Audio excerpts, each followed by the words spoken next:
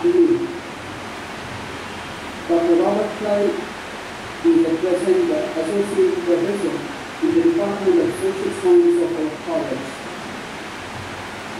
He is a most sought-after trainer by educating students and corporate colleges. It has always been a pleasure working with Dr. Robert Clive, who is always interested in sharing his expertise with others. On behalf of Crossland family and all the participants, I am happy to welcome Dr. Robert Clive to our youth and request him to please speak forward. Thank you. Good morning, friends. Am I audible?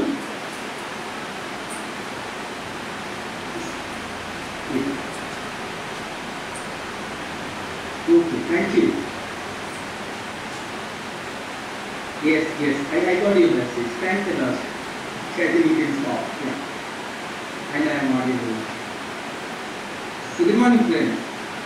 It's my privilege to meet you all through this webinar on mentoring students during COVID-19 and beyond. I'd like to thank Mr. Samuel, Principal of Crossland College, for giving me this opportunity to share a few insights on this theme. Thank you so much, sir, for the kind introduction.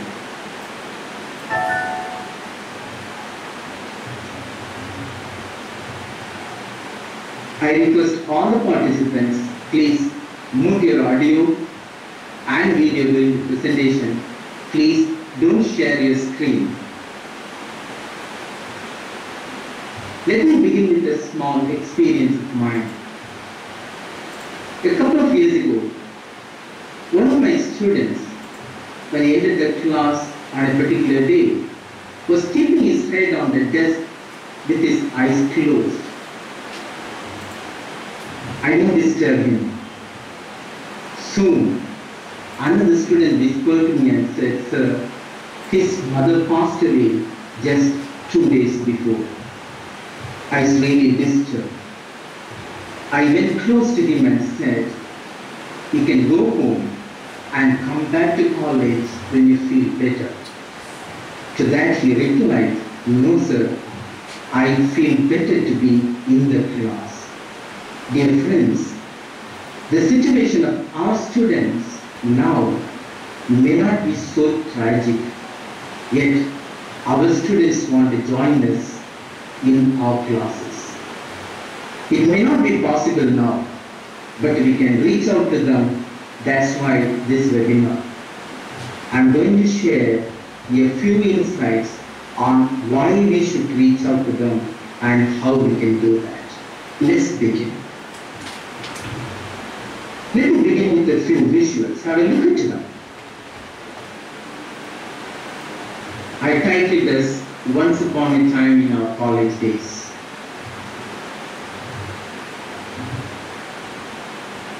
These are the scenes I would like to describe as not just once upon a time during our college days, but these were the scenes before Corona. But all these are now things of the past. There comes Corona. It is so scary. Look at the life after Corona. I put a few visuals for you just to really reimagine what we have been going through. Lockdown, social distancing, curfew, stay home, stay safe. These are the words we have been hearing for the last 2 months. What has Corona done to the world?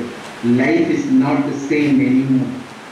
Maybe we may have to have a new chapter in history, life during and after Corona.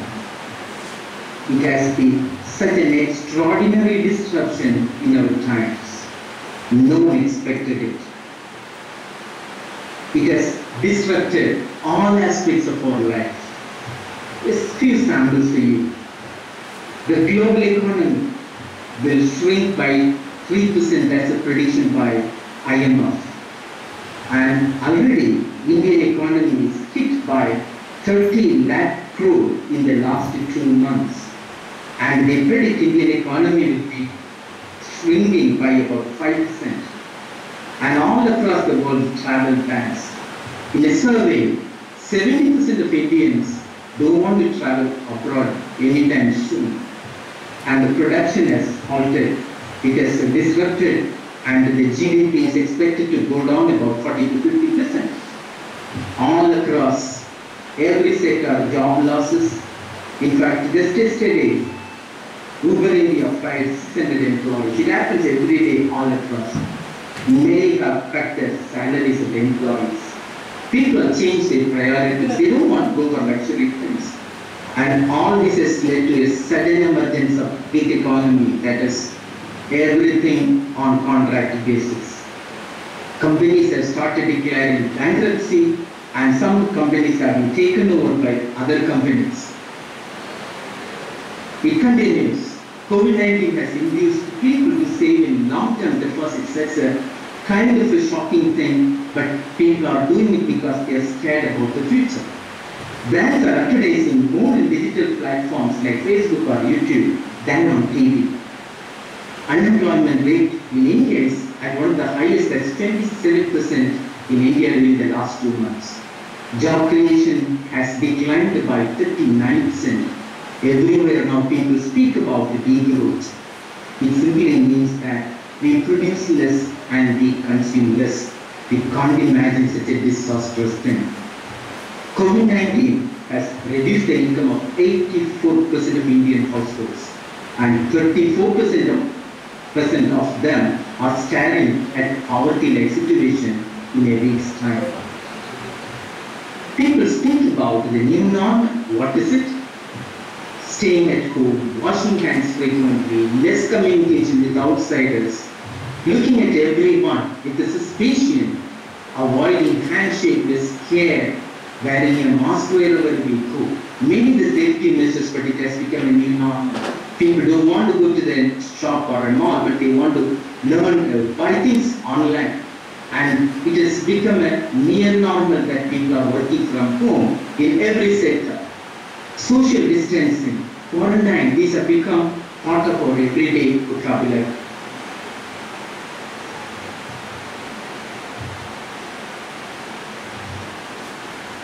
Now look at a few pictures that I'm just showing. We could never imagine that in life we could really have this kind of a situation, but this talks about the new normal that all of us go through. How has it disrupted the education sector? I'd just like to give you once again a little sample of what we are going through, those who are in the field of education. Nearly 165 countries have implemented countrywide school and university college closures. More than 1.5 billion children and youth are currently out of school and colleges, representing 87% of the world's enrolled student population. Over 16 million teachers are no longer in the classroom. They may be probably at home or they may be teaching online. India has more than 1,000 universities and there are 42,000 colleges. And about 39 million students are enrolled in these colleges and universities. But all are closed now. COVID-19 has not only altered the ways of life radically, but it is also going to affect the life of all students in future for a long time to come. In fact, a major worry is majority of our graduates may not get an employment. In fact, many top institutes are saying that the placement offers are withdrawn, which is a shocking reality. Now, let's really come to the reality check. The students and the teachers, we are now in an unknown territory. Literally, we are caught unaware. Teaching and learning is very fast moving online. Most of us have had just a little time, or probably a few days, to adopt a new technology to teach online. In fact, one of the top universities in the world, Cambridge University, university moves the entire next year classes online. Online coaching platforms see a huge demand, several 100% increase. Big demand for online exam software because every university wants to really shift to the online exam. The first reaction of students to the college closure when it closed in the month of March after Corona. They felt, we are going to have lovely holidays. Now this was just the first few days. They were very happy. But after 2 weeks, life was turned upside down for our students. I just only given a symbolic picture, but probably this talks about what Corona has done to our students who are sitting at home. Many dreams shattered. What's happening to them? Extended isolation of almost 2 months plus. Psychologists say it can trigger suicidal tendencies, fits of anger, depression, eccentric behaviors. And they are even talking of an epidemic of despair, even on the pandemic. But from this, people are scared, unknown fear, and it can really lead to serious anxiety and mental problems.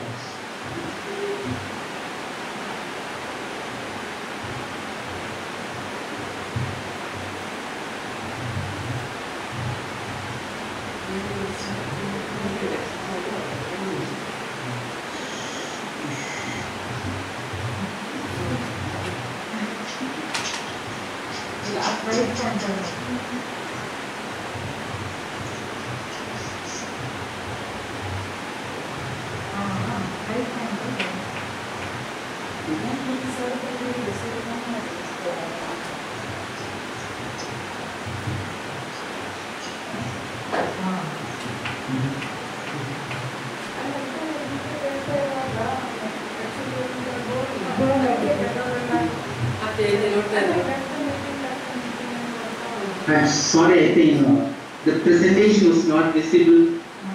Is it visible now? Yes. I'm so sorry. Okay, let me just go on. Lockdown is the world's biggest psychological experience. I'm hearing some audio. Can you please use your audio, please? Yeah. Lockdown is the world's biggest psychological experiment, and people are saying they have to pay the price. In treating COVID-19 pandemic, the world is scrambling to build tents to treat the infected with a deadly, contagious virus. But we are not setting up the second thing of psychological health. And people are saying we have to pay a price within another 3 to 6 months. Now I just like to really, I just missed a few things. And I just only said, just to take a quick recap of things what I said. And I just wanted to really visually imagine these are the kind of pictures that we are enjoying before Corona. And now, we don't see that now. With the entry of Corona, things have changed. We see all these things everywhere. So life is not same. And these are the new normals people are talking about. And it is sharing about the disruptions in the education sector.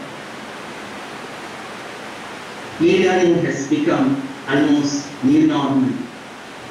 So I just coming to the point where I said the first reaction of our students was they were so happy in the first 2 weeks. They thought it was a holiday time. But that's not the case. Life has really turned upside down for them. And I'm just saying, people are now more scared about the epidemic of despair and hopelessness than about the pandemic of COVID-19. And the major issue is about mental health. And people say that's going to be the next global crisis. And people are scared, there is anxiety, there is infodemic, and that is something that is unimaginable, all kind of wrong news, rumors. It really disturbs people.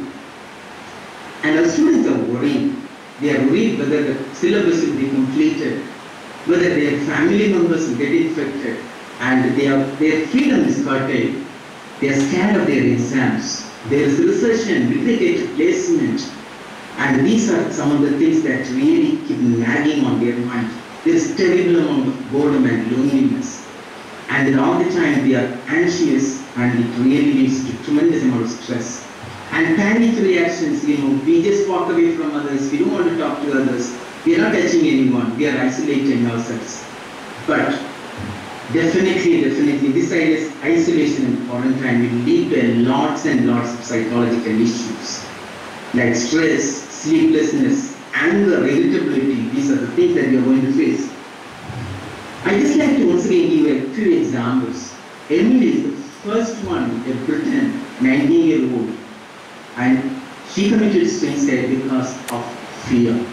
In India, K. Balakrishna, a 50-year-old male, was the first suicide victim because he thought he could contact the virus, not that he had virus. So according to the media reports, in India alone, we have recorded about 338 suicides during the lockdown period.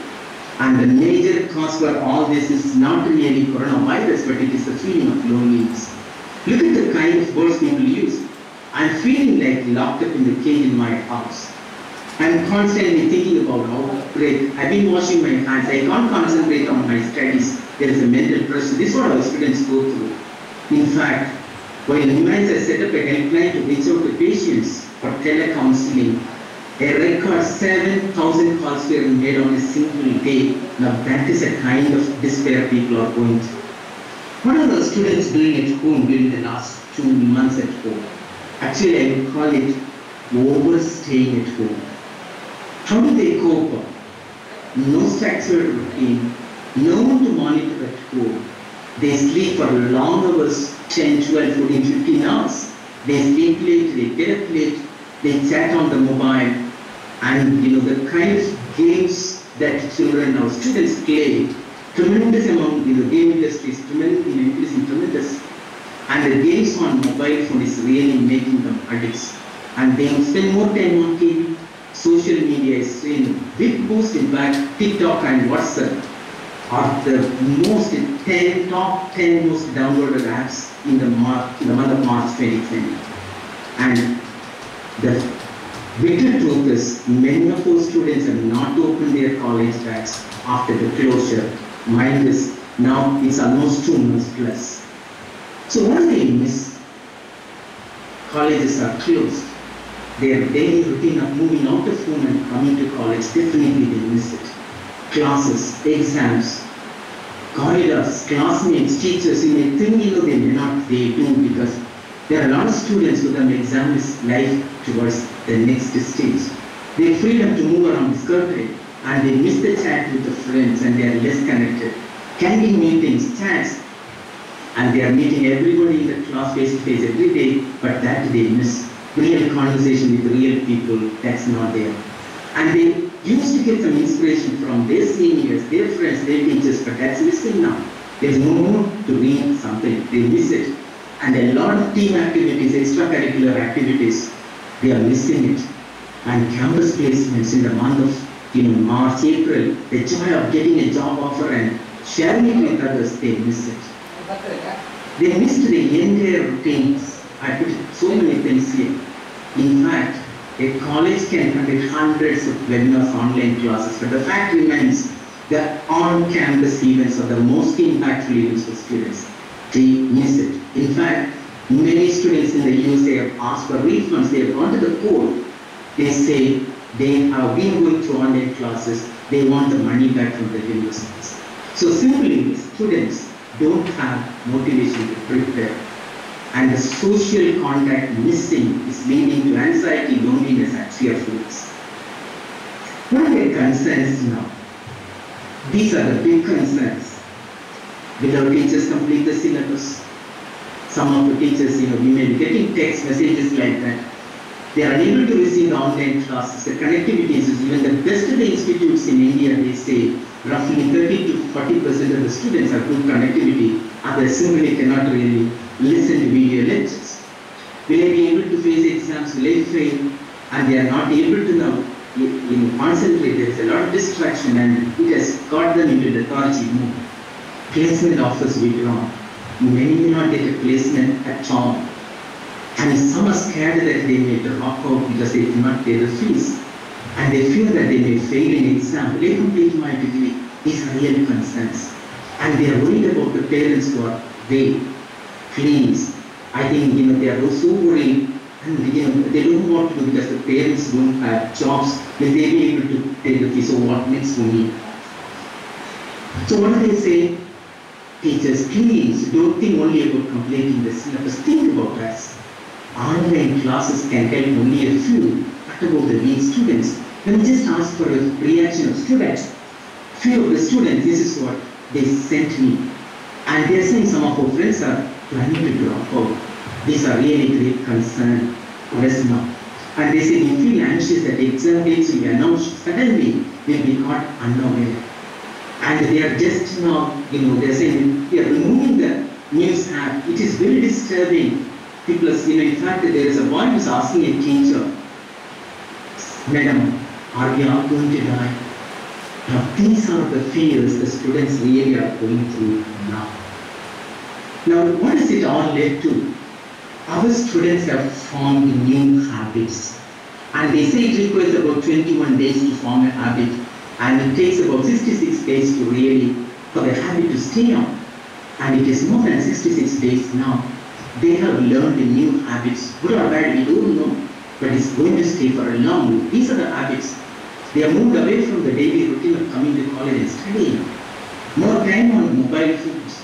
They sleep more. Less conversation with people, more texting. They are consuming more time on TV, on entertainment. They are getting addicted to games, unhealthy sites. In fact, many surveys say there has been a huge increase in the number of the pornography sites, especially child pornography sites. Now, if you are aware, there is a shut clinic in Limax, which is operating just to provide help to adolescents and kids, and it is called Service for Healthy Use of Technology. And they say the walk-in per day is about 20 to 30 children with a severe amount of addiction. So therefore, during the last 2 months, these are really the new habits our students have got. It's really a great matter of concern for us. And psychologists say, as I said, it takes 21 days to form a habit, and within 66 days it stays on. So let's really be aware of this.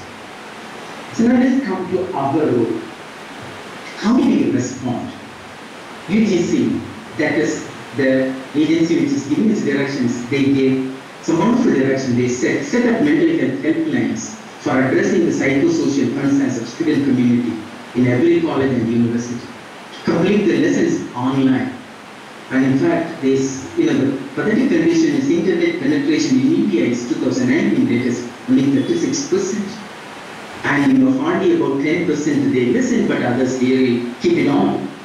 Student advisors should have regular communication with the students to know their progress and well-being. And not just that, after the pandemic, we have to have a lot of motivational sessions to bring them back.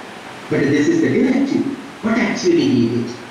We will send some notes via WhatsApp, some PDF files, some PowerPoint presentations, a few recorded sessions, a few online classes.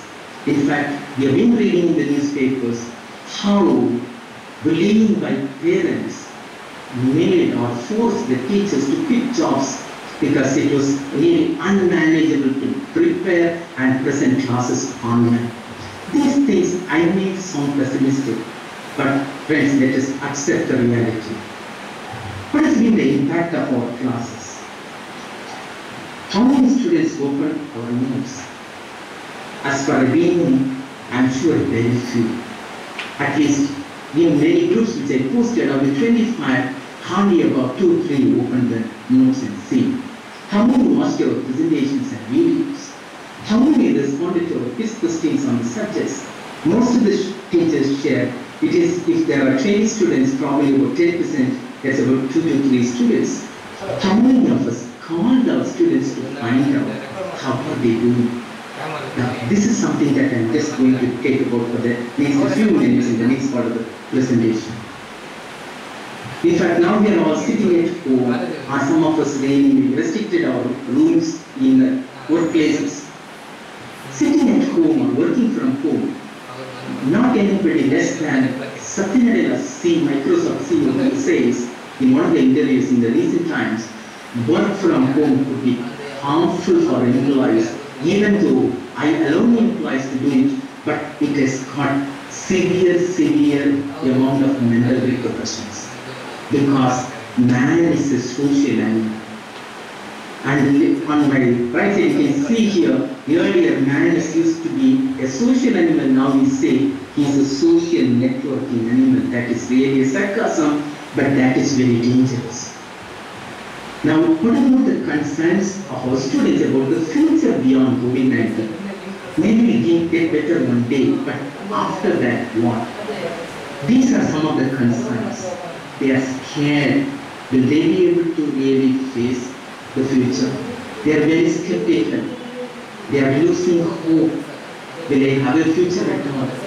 They are confused. Will I get a job? Can I go for higher studies? Will I get admission? Will I be able to pay the fees? And fear of reconnecting. 2-3 months now they are out of social connect. They are just restricted into their homes. And fear of learning, because they are cut off from the entire environment of learning for the last 2 months. And these are some of the things, even after they come back, they have a serious concern. Now, they look up to one source of hope, that is we as teachers. They think we can provide them hope. Teachers are, to me, the next level of COVID warriors. Of course, healthcare professionals, the people who are training, the people who are really, the police people, they are really great people. We need to study to them. But definitely, teachers are also, even at this point in time, or crisis, they are the COVID warriors. We need, because we are shaping the future of tomorrow. And I'm just coming to the next part, how can we really do the mentoring for these concerns to these students? And we are now really dealing with the generations, the students who are born in the late 1990s. And at the time of pandemic and after, we need to have a paradigm shift as teachers. Because when I talk about the paradigm shift, the things that work may not work now. Look at just this visual. I play it for you once again.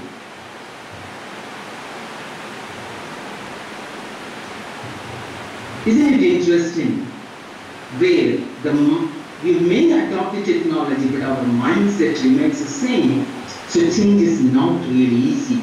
But my point is that we need to change at this point of tremendous amount of uncertainty. And what do actually our students really do? They are on digital platforms. Now, it's only a kind of a symbolic illustration that I put.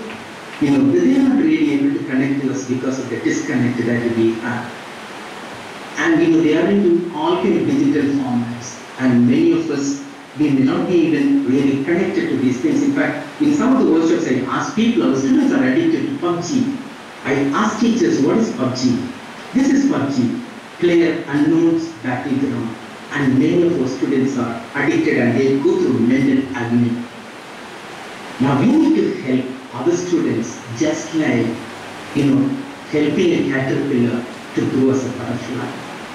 And let's really take a few steps. I just like to give a small anecdote. Once a father was taking a little daughter for a walk in the forest area. They kept on walking. At some point in time, there was a small river which they had to cross. The father was telling the little girl, my dear daughter, look here, it's very dangerous. They're going to cross, but there is only a wooden land which is kept there to cross the river. Please hold my hand so that you will be safe.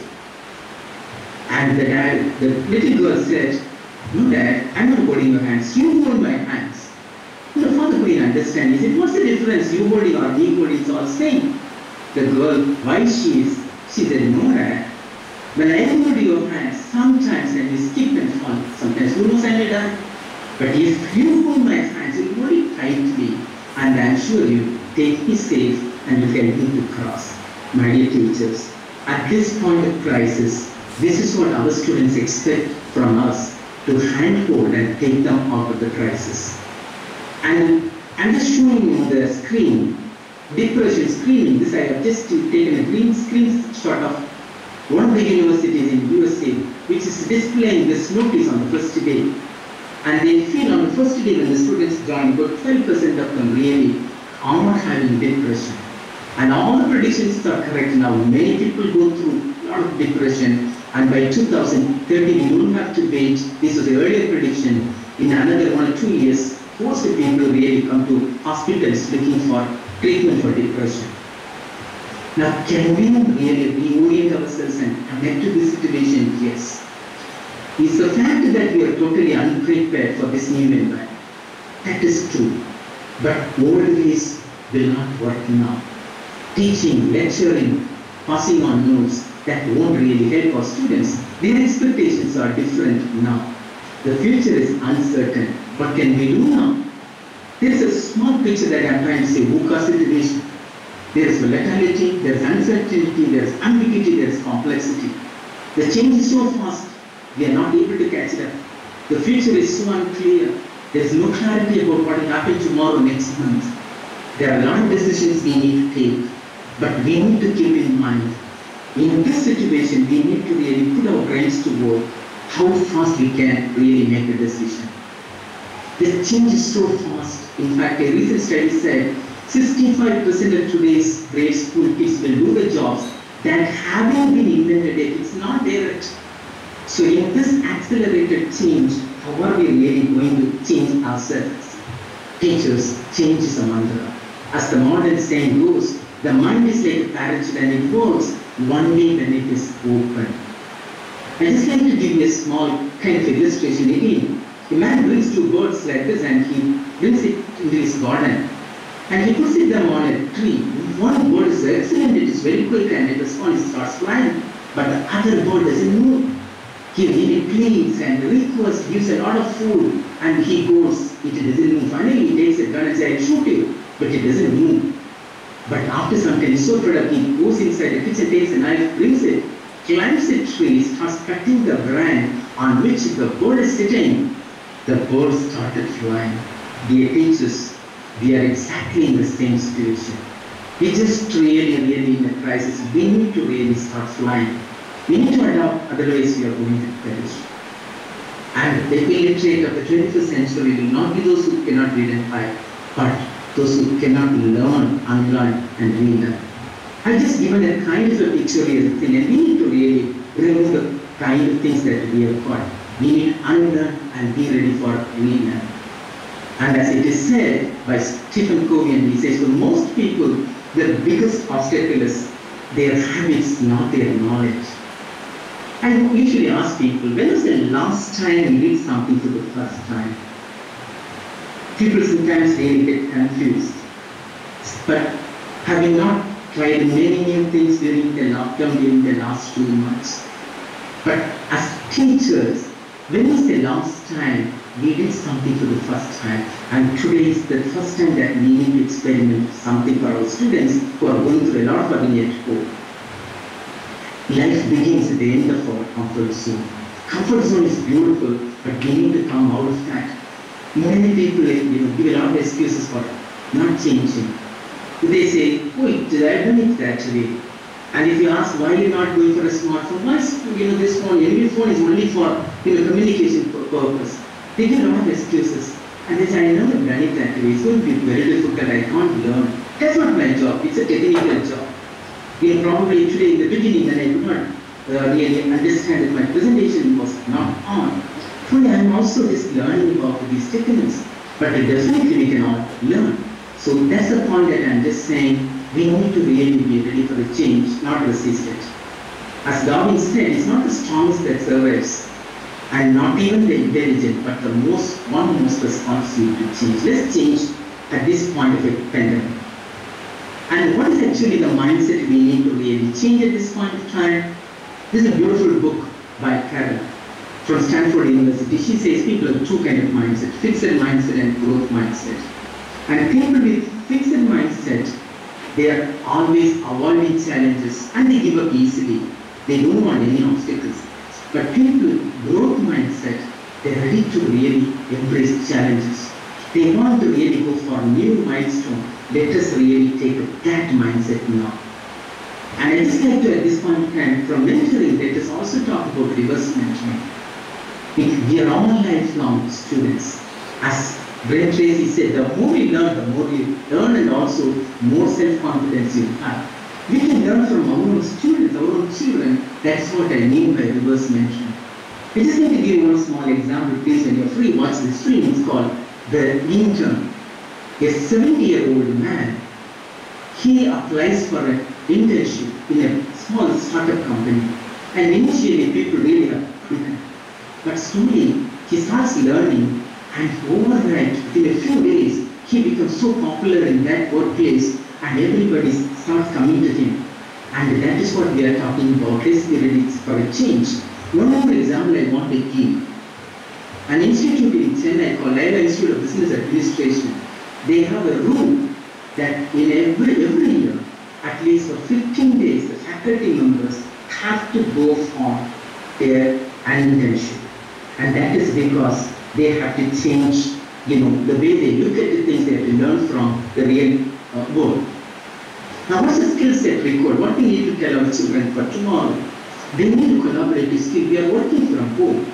It's all connected. We need to really work on a lot of software. Readiness for a change, new kind of lifestyle, new kind of work, lifelong learning.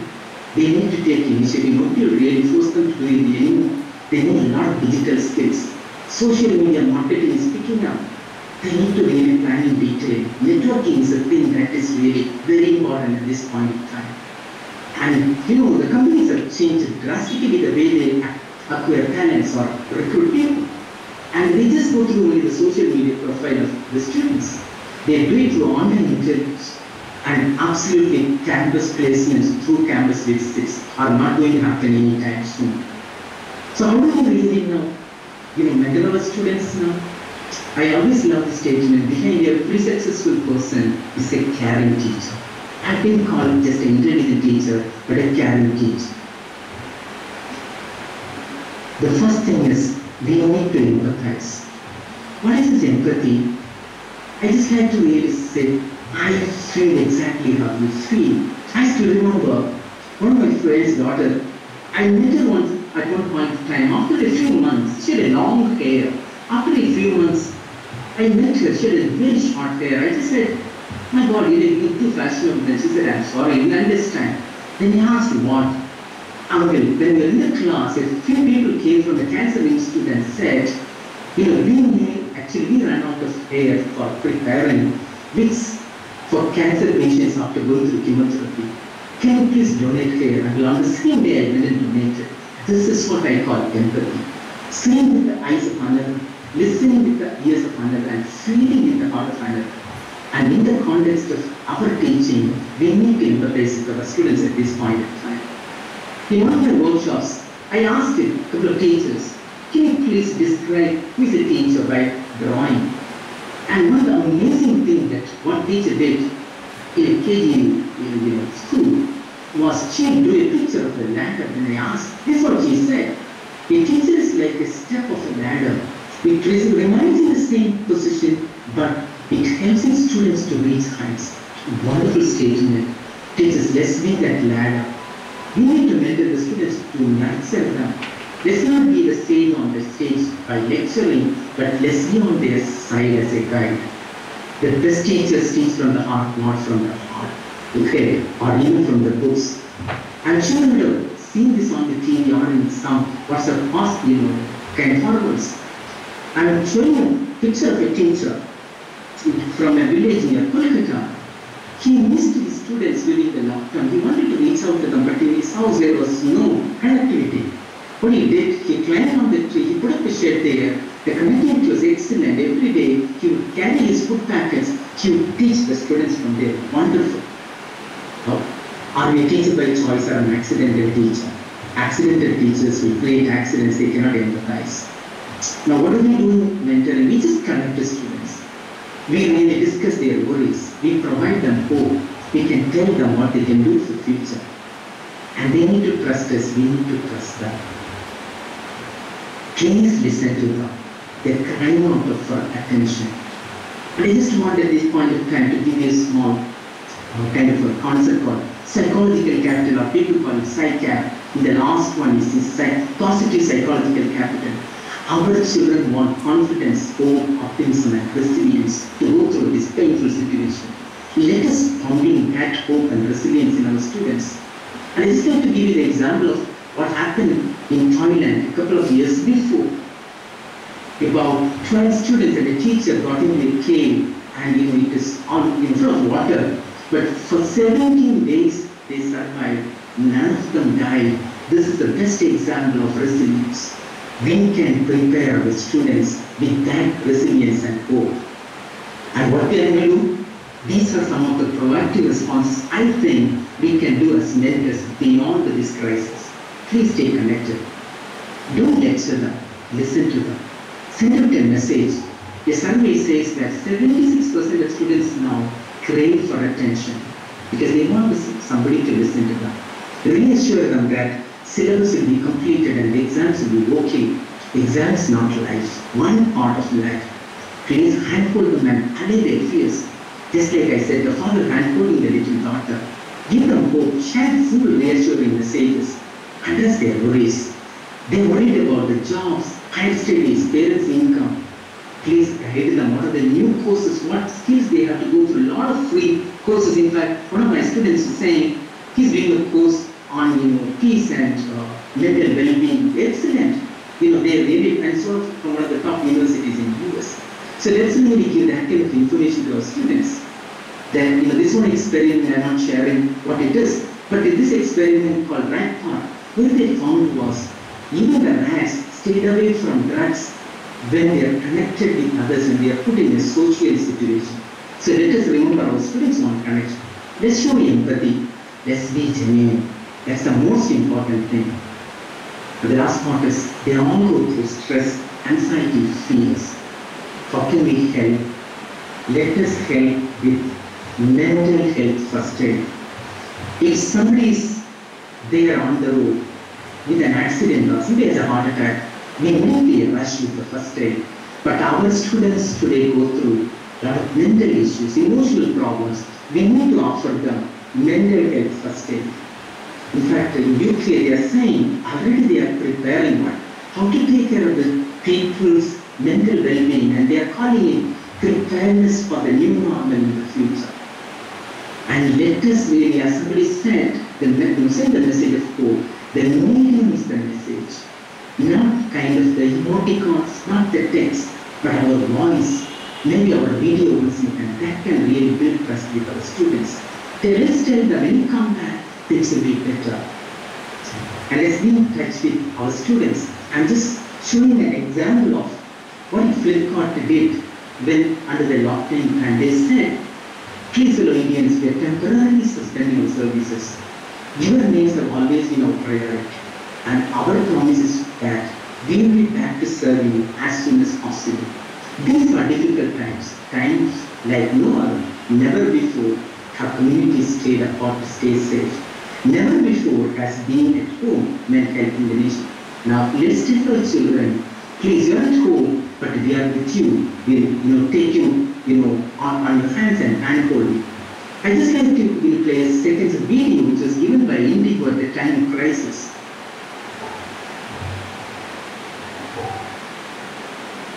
You may not be able to get the audio, it doesn't matter.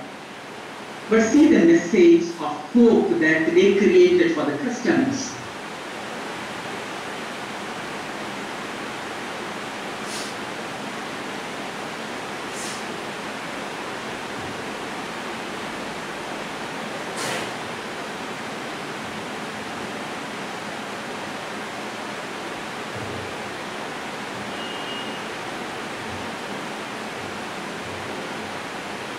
They are all saying, we'll fly again, a reassuring message.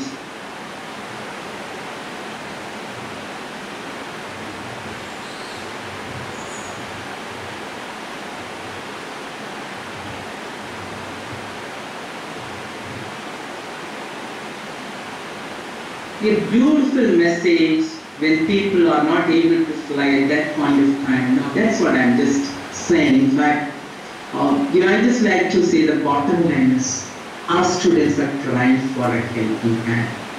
Let's offer a helping hand and lift them up. Distancing is not social and emotional disengagement, but it is staying connected. Beyond the electronic connection, we need to connect emotionally, especially in times of uncertainty and anxiety. We are not thinking machines, we are feeling machines that think. Please understand, it is not going to be this way forever. This too shall pass. Remember that colleges are not closed, but college buildings are closed. We teachers and staff are working harder than ever. We teachers are there for you. Let's talk to them today. Ask our students how they feel what they feel, and respond from our hearts, not just from our head. Dear participants, thank you for your patient listening. Thank you for this opportunity. I would like to thank my principal, Professor Samuel, for all his support. I just want to thank two people from St. Joseph's College, Bangalore, Professor Clement and Kevin, Eric, Mr. Sudhindra, for all the support that they provided. A small announcement, now you can put your messages and question in the chat box, and I will be also pasting the feedback form. It will be open for some time. Thank you so much.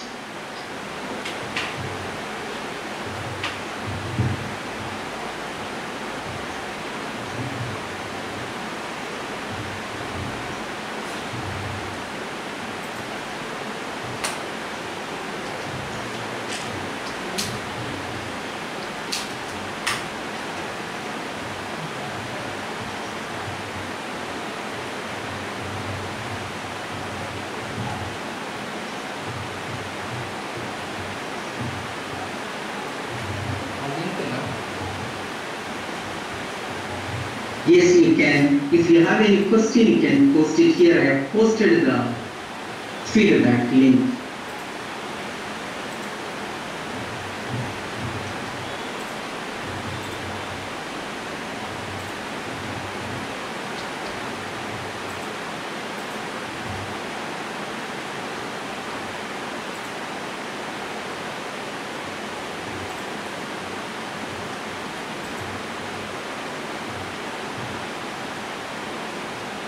There is a statement by Shruti King. Sometimes students take us for granted. When you're free and being close to them, what would you do at that point of time? My answer would be, let's be givers. Let's not really expect anything from them. Let them take it for granted. Isn't it our duty really being available to them? I think I would really look at it that way, because students come into their hands with the hope that we really will provide them some help and guidance. So therefore, let's really offer that hand without any expectation.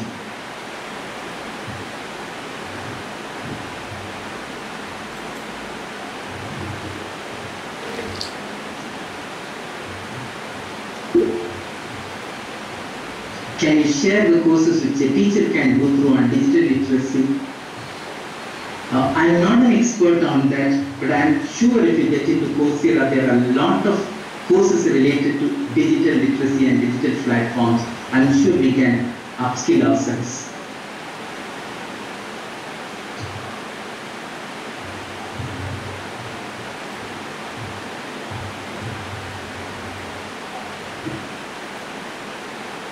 Yes. So you can take your time to click onto the link that I have sent here. That's visible now, the feedback link. To get the certificate that is required, please do that. Yes, Samuel sir, I have completed my part 14 now.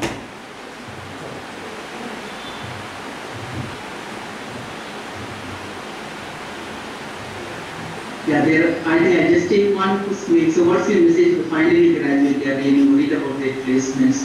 So that's been the message that I have been saying. Please, this is going to be one of the toughest year, but my suggestion would be, please tell them there is any chance, please tell them to go for higher studies. And there are a lot of other options now available, new, kind of biotechnology and things related to pharmacy and kind of digital marketing. These are opening up in a big way. Let's really tell them. Thank you so much. Sir, over to you.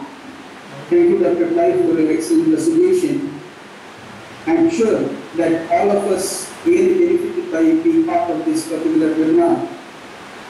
Representing Crossland College family and all the respected participants, I thank Dr. Clive for his well-researched presentation. The program became successful only because of your participation. I thank the respected teachers from different colleges as well as from our own college for sparing their valuable time to be with us today. Thank you very much. Thank you. Let's keep sharing. Let's be in touch. It's worth interacting with you. Dear participants, please fill the feedback link. It will be open for some time. Thank you.